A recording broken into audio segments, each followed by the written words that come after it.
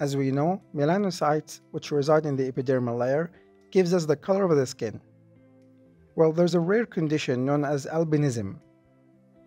This results in decreased number of melanin within the melanocytes.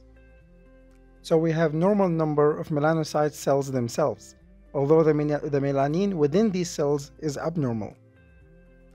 This is mainly due to the decreased activity of tyrosine kinase enzyme or due to defective transportation of the tyrosine. So because there is no melanin, the skin color will be abnormally white. And of course, this will also affect all hair in the body. So the hair will also be abnormally white. Melanin naturally is resistant to sunlight.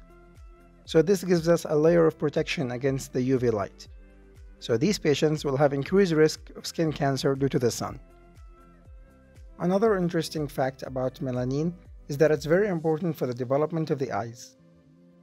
Melanin plays a major role in seeing and especially in the function of the retina.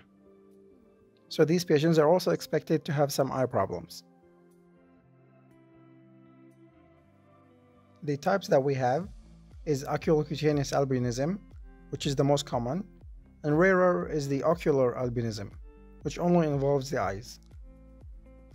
The disease itself is autosomal recessive, so if both parents carry the disease, 1/4 of their children will have the disease. In some cases, it can be X-linked, and that's all about albinism.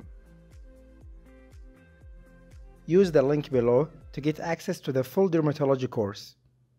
This includes more than 60 lectures with study notes and revision cards. You will also get access to the flashcards and MCQs. Thank you for watching.